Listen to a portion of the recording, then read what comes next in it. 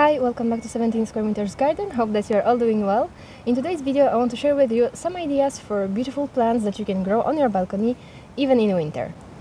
So all the plants that I'm gonna share with you today, they are evergreen and they are really winter hardy.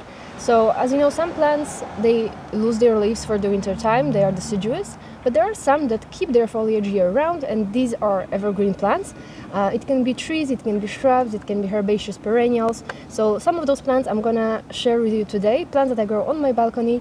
Of course there's so many to choose from, and even if a plant is not evergreen, if it's deciduous, so if it drops their leaves for the winter time, there are still so many beautiful ones that provide interest, that for example have colorful bark, colorful stems, or that produce berries. But today I want to focus only on those evergreen plants. And as I mentioned, they are all really winter hardy, so you can grow them even if you live in a very cold climate. I do realize that a lot of garden centers and a lot of nurseries are closed at this time of year and they reopen in spring. So you may not be able to find those plants at this time of year, but if you do go to the garden center in spring or in summer, you may just walk by those plants and you may not even pay attention to them because they don't look amazing compared to all the beautiful flowers that are available during the season. But knowing that those plants provide beautiful winter interest, you might still want to consider buying them. If you are a beginner gardener, you still may not know how to tell if a plant is winter hardy or not. So let me just quickly explain how it works. So the world is divided into 13 growing zones, or 13 hardiness zones, from 1 to 13, 1 being the coldest, 13 being the warmest.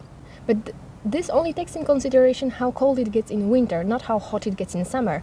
For example, in zone 13 it can get as hot in summer as in zone 8 or 9, but winters are significantly different. Like in zone 13 the winters are really mild, while in zone 7, 6 the temperatures drop below freezing. So cold hardiness, as the name says, it only takes in consideration how cold it gets in winter. So how to check this? You write in Google your location. Let's say you live in Germany, you write Germany hardiness zones, and it will show you the map of Germany with different zones, and you will notice that there are quite differences. For example, some places are colder than others. So based on where you live, you can tell what hardiness zones you're in. And then, let's say you are growing heucheras and you don't know if you should protect heucheras for the winter or not. You write in Google heuchera hardiness zones and it will tell you that heuchera can successfully be grown between zone 4 and 9. So what that means is heuchera is really winter hardy. It can take temperatures from the zone 4, which I believe is like minus 20 degrees Celsius or even more. But it also has that upper limit, which is zone 9. So it means if you live in a growing zone which is above 9, the winters are not cold enough for that plant to successfully grow, because some plants, they need that cold winter time to slow down their processes to be able to perform well next year. So do check your growing zone, because this way you will be able to also check your plants, if they are appropriate for your growing zone, if you should protect them for winter or not. The hellebores are amazing plants. They are evergreen and they bloom, which is amazing because there's really not a lot of plants that bloom in winter, and hellebores are one of them. There are different species and different cultivars, and they bloom anywhere in between December and spring, like March, let's say. Mine blooms as early as December, so it's been 2 months that it's blooming, and as you can see, it's absolutely amazing. Very winter hardy, zone 4 through 9. Some of them are a little bit less winter hardy. They are zone 6. I have recently made video how to grow them successfully in pot. I will link the video in the description and in the card, so you can watch that if you want a little bit more information of how to take care properly of hellebores. So the next plant on the list is Euonymus fortunii. This cultivar is called harlequin.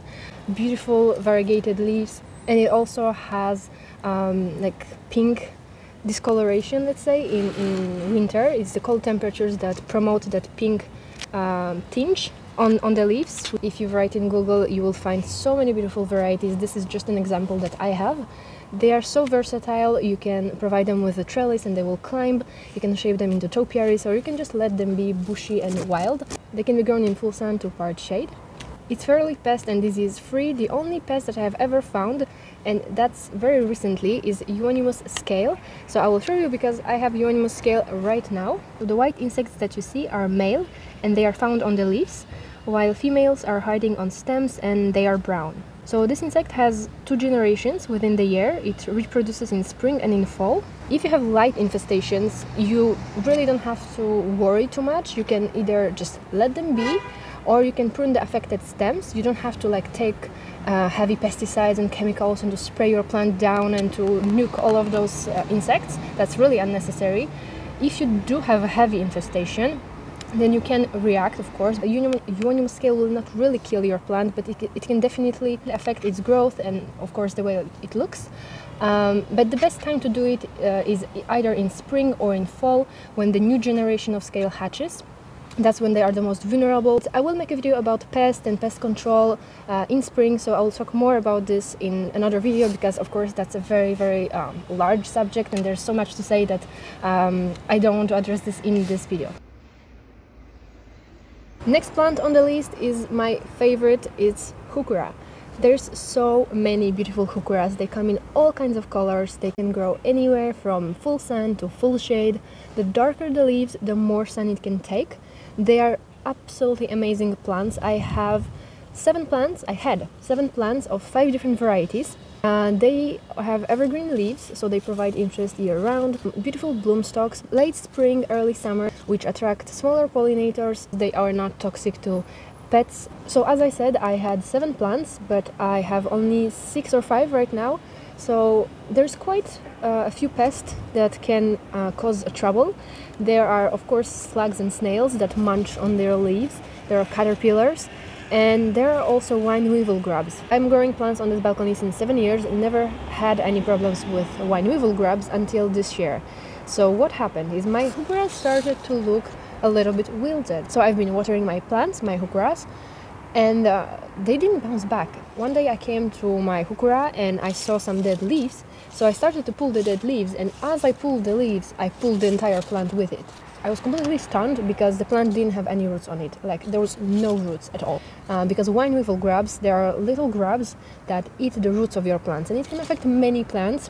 I was able to save most of my plants, so that just goes to show you that this plant had completely no roots. And it rooted in, and it survived, and it's now thriving. Next category of plants are ornamental grasses, and I absolutely love ornamental grasses. I have a little collection of them. So these 3 are grasses, but this one is actually a herbaceous perennial, even though it looks like a grass, but I'm going to talk about it in a moment. So they are amazing. I think that is such a fun plant to have. It changes a little from, you know, all the flowers and all the leafy plants. So this amazing plant is called Festuca glauca, blue fescue grass. Zone 4 through 8. So normally it's categorized as a full sun plant. I'm growing it in part shade, and even I had it in full shade all summer.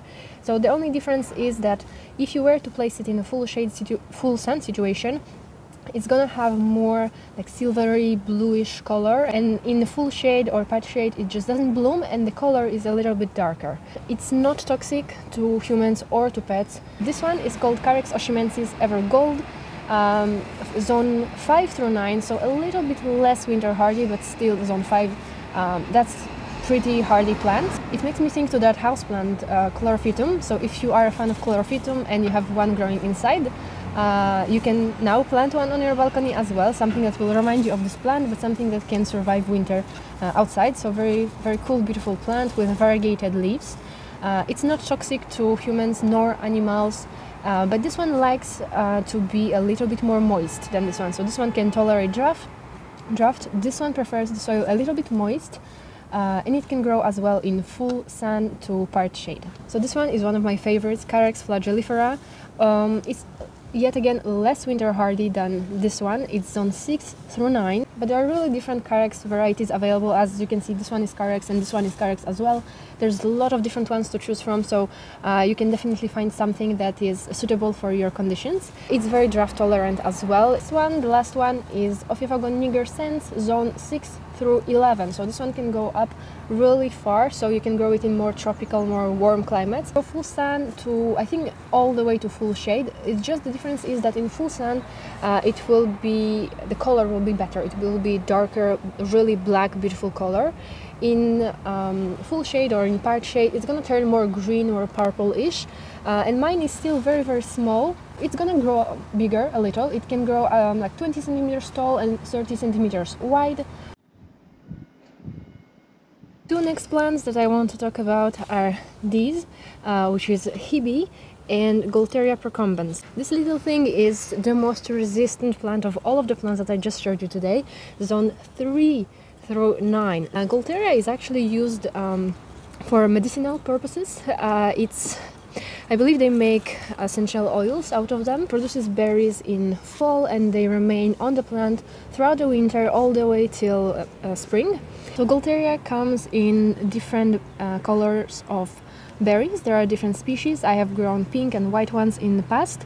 But one thing to keep in mind with Gaultheria is Gaultheria procumbens is hermaphrodite, so it's self-pollinating, so that means it doesn't need a male plant in order to pollinate it so that it can produce those berries. But there are females, female Gaultherias, so it means that if you would want it to produce berries again, you will need to have a male plant to pollinate it. Both Gaultheria and this Hebe are excellent if you have not a lot of space, if you just have a windowsill or small pots on your balcony. Next, Hebe. So I created this little composition and I said that this is called Hebe Green Boys, but actually I checked it after, and Green Boys is a plant breeder, because when I checked on the page of the plant breeder they just say that they are called Green Boys and they produce Hebes. But there is another Hebe that is very similar to this one, which is called Green Globe Hebe. But there's so many Hebe varieties out there. Hebes that you may be more familiar with, they have larger leaves, they're a little bit bigger, they bloom from late summer all the way through winter. They have beautiful spikes of purple flowers. There are ones with variegated leaves or with just plain green leaves. There's so many beautiful ones to choose from. I hope that you liked these propositions today of evergreen plants that you can grow on your balcony in winter. Maybe it gave you some ideas, I really hope so, and that you will be motivated to plant something on your balcony even in winter. Maybe not this one, but at least the next one. And in case if you are wondering what is this gorgeous plant that you can see in my frame that I didn't mention, it's a chrysanthemum burnt orange. So normally chrysanthemums don't bloom at this time of year, they bloom in fall, but I bought it recently at the grocery store. And chrysanthemums are also winter hardy, but they are not evergreens. I mean, they are evergreen for me because I live in fairly mild climate. I live in zone 8B. But chrysanthemums are perennials, so you can keep them from year to year. I noticed this one at the local grocery store and I just picked it up because it's so beautiful. The flowers look like fireworks. Really amazing plant, and it's been -5 degrees Celsius and it's still holding up pretty well, so maybe also a plant to think about for the next fall-winter season. But anyway, thank you for joining me today. I really hope that you enjoyed it and I will see you in my next video. Bye!